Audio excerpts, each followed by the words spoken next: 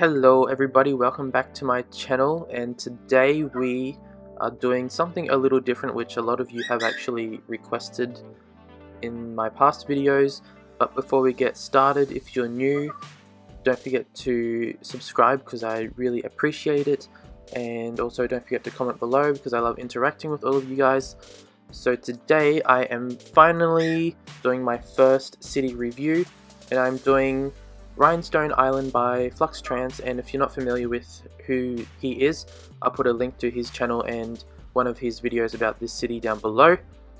And also, before I start, I want to mention that like for example here, a lot of the assets I didn't download because there was maybe 600 of them or more to download, so a lot of the map is actually missing, but in terms of the infrastructure it's all there. So but yeah, a lot of the houses are actually missing, and like for example the airport is actually missing, but that's okay, it's an airport. But so basically what I'll be looking for is urban design aspects, traffic layout, traffic flow, land use, facilities, the social impacts, public transport and noise issues, things kind of like that.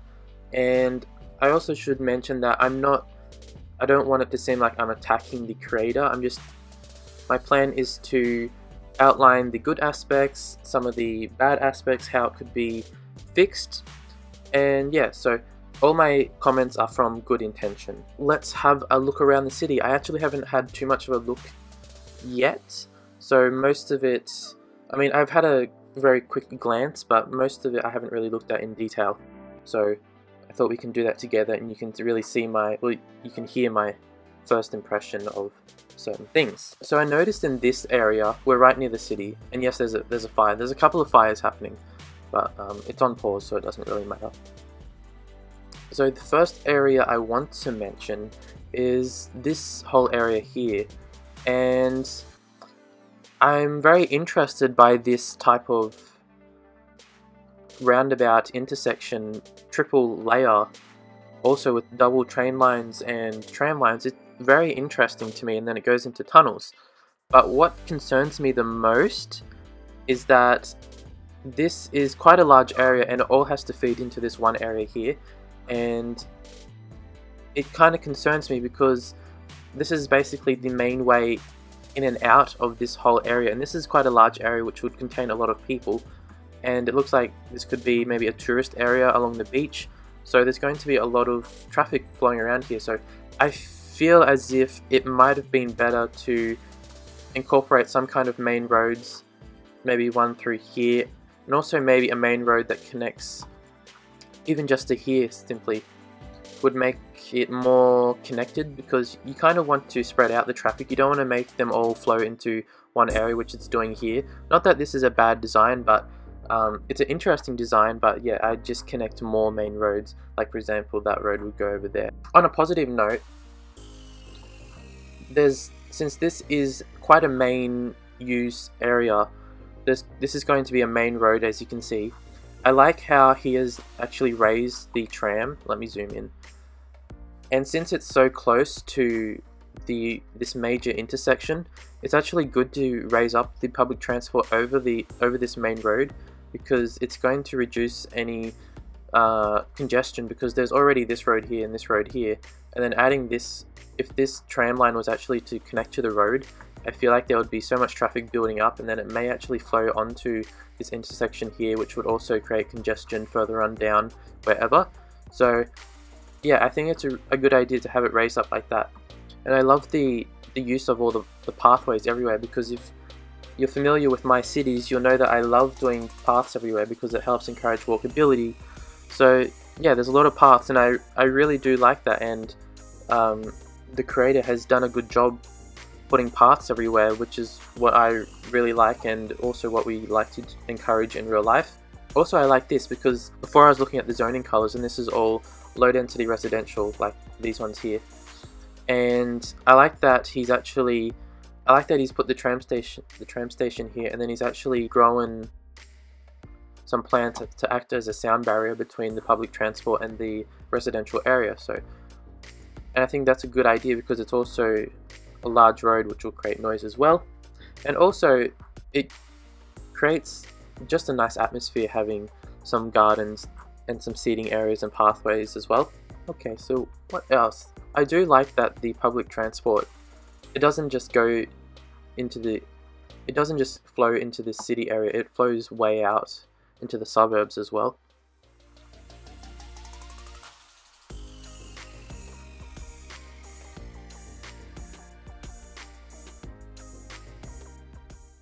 Okay, this is quite interesting here, and I'm guessing maybe there was a train station here or here. I'm not too sure. Maybe something's missing there because the train tracks suddenly stop. But I like that it's raised down, because even though if it's a tram and it might not create too many issues, but let's just say if this was an actual train station, having the train station raised down would actually reduce so many noise issues because the train could be kind of loud depending on the train, I guess. So having it raised down is actually a good idea, because for one, it's kind of out of the way, you don't see it, and also the noise issue is reduced as well. And actually near where I live there's a tram and they actually do the same type of thing, and it's actually worked out really good and it functions a lot better. And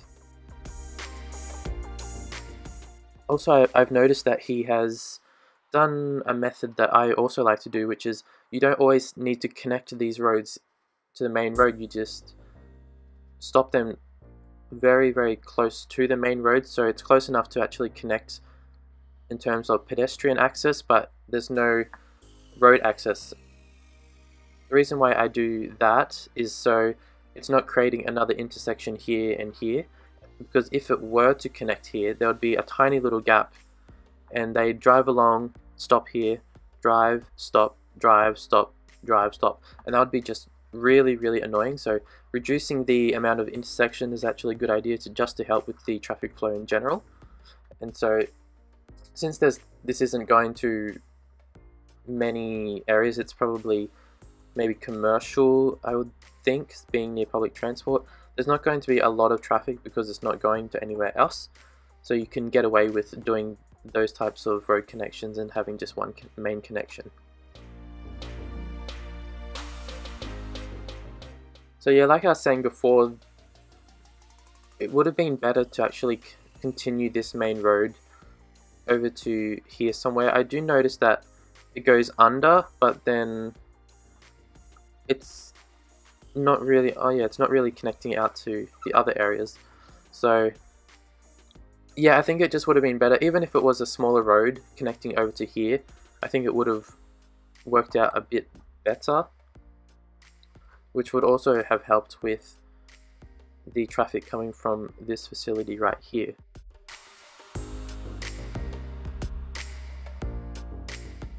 Okay, and another thing that I love that he's done in this city is how he has this road here that basically goes straight over the highway, and it has no highway connection at all, and then over here is the actual main highway connection. And so this is a really, really good idea, and which I would really highly encourage you all to do. Oh, there's a fire. But anyway, so I would never have just one connection going over the highway. I always separate these two areas. So I have the on and off ramp access to the highway, and then I have a quick route that goes over the highway, just so this area isn't mixing in with this traffic here. Separates them, and that'll completely remove so much congestion. And you'll notice that he's continued the highway on a little bit as well over to this harbour area, and also to the downtown, or the kind of downtown area here, which is actually a really good idea, because it's always important to have really easy access to the downtown area, since there's so many people going there, so many businesses and other vehicles trying to get there. So yeah, it's a good idea to do that, and I really do like that he's done that. And he's also incorporated a lot of those simple roads that go straight over and don't connect to the highway. For example, here and here, and also here. And then once again, he's done quite a big, huge, crazy intersection, but it's not connecting to this simple type of bridge over the highway. So he's done well there.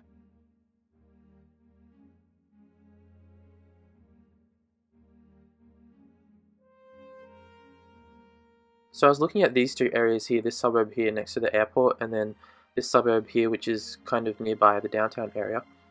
I noticed there's not really a main connecting road. There's the dirt road, but I think it would have been wise to actually incorporate a proper road so they don't always have to rely on the highway and mix in with the highway, because sometimes going such a short distance, say you need to go from here to here, if you have to get into the highway, sometimes that can be quite annoying, so you might avoid that just because you don't want to deal with the traffic. So it might have been better to incorporate a proper road here that isn't dirt. So a road actually like that.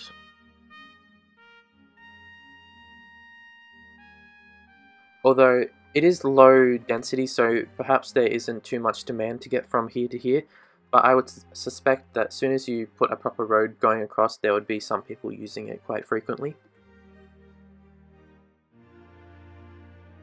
So it's actually the same with this area here, like I was just mentioning. This suburb here is kind of disconnected from the other areas. I mean, yes, they have these main roads here that connect them to the downtown area and the highway, but I feel as though there really needs to be some kind of access point here, even if you're not going to do a road connection, at least do a pedestrian pathway, because I mean, if you, let's say you're moving houses from here to here and then you had to drive like 10 minutes to go maybe 50 meters, that could be quite annoying. So even though they're different suburbs, I feel as though there should be some kind of connecting road. Even if it's not a big road, just a little road connecting it would benefit them quite a lot.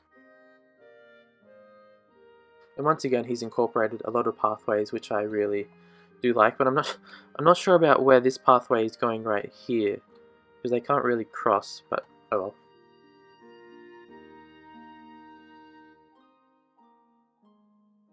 So if you haven't noticed yet, this episode is basically focusing on the traffic aspects first, and then the next episode I'll cover all the other aspects that I can find in this city. But traffic is something that's really obvious to me. I'm more familiar with traffic layout, traffic issues. So there was one thing over here, and I'm not going to tell you what the issue is. I'm actually going to leave it up to all of you guys to work out, and then I'll tell you in the next episode. So there's an issue here somewhere. I'm not going to point out what exactly it is, but it's something to do with the highway, and it's wrong. No offense, but it's really, really wrong, and it can create so many issues in real life, and it's something that we always avoid doing. So I'll leave it up to you guys. What do you think is the issue here? And you may need to look closely to actually see what the issue is, but there is a big issue here. Yeah, some people may pick it up, some may not, which is okay. Anyway, let me know what you think. So I think I might stop the episode here, but I will continue on with this little reviewing episode mini-series. I think it'll most likely be a two-part series, because I don't want to go too in-depth. I just want to cover the main issues that other people might have themselves, and also issues that people could learn from.